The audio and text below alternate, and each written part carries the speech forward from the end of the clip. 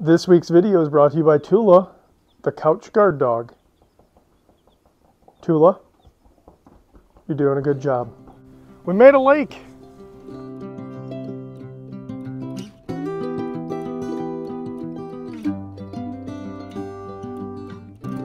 Well, technically I didn't make anything. Nature made a lake all on its own. Kind of cool. It's only happened a couple of times since we've lived here, and basically, you know, when the snow melts quick, everything kind of floods in and takes a little while to get drained off to the rivers.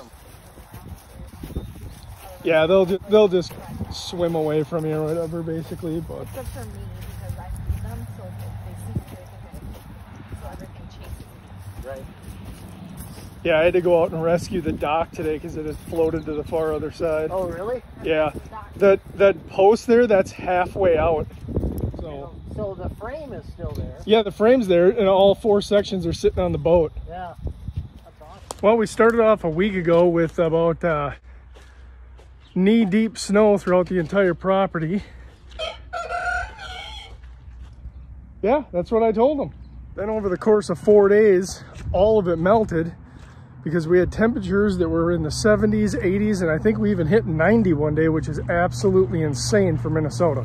But yeah, I mean, normally you can see like the pond ends where that wood duck house, the back of that wood duck house. Right, and that whole flooded area is your other field. Yes.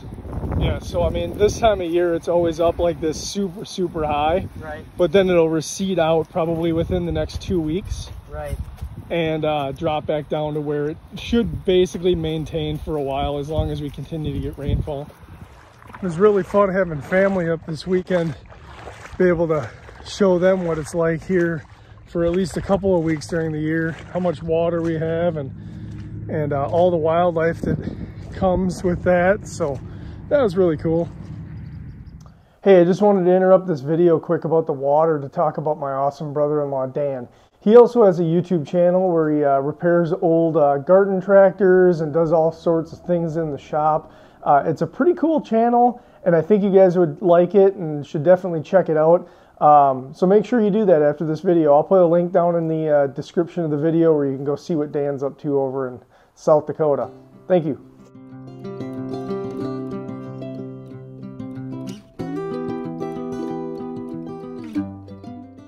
gotta be 4 feet deep. That is cool. I think it's deeper than 4 feet. Yeah, maybe. When I got down here today, I noticed that there was already a bunch of wood ducks around a couple of the houses. It's really amazing that we have all these houses, but only like 2 of them are the preferred houses. I don't know what it is specifically about those, but those are definitely the ones that they like the most. Maybe it's the direction they face, or maybe it's the fact that they're a little bit further away from us than all the other ones.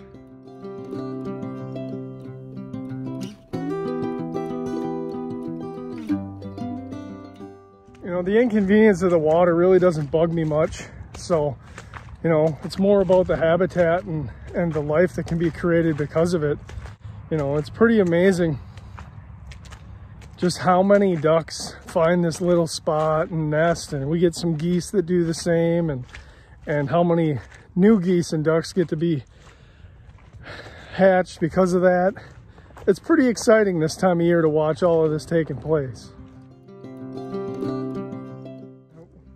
Well, I got to get back to grading the driveway. It's supposed to rain the next couple of days, so, but I appreciate you guys watching and following along, and we're gonna have a whole bunch of content coming real soon. We got a whole bunch of stuff going on with chickens, and next thing you know, we'll be ripping into this garden. So have a great day, and go ahead and check out this video right here. Blah, blah, blah, blah.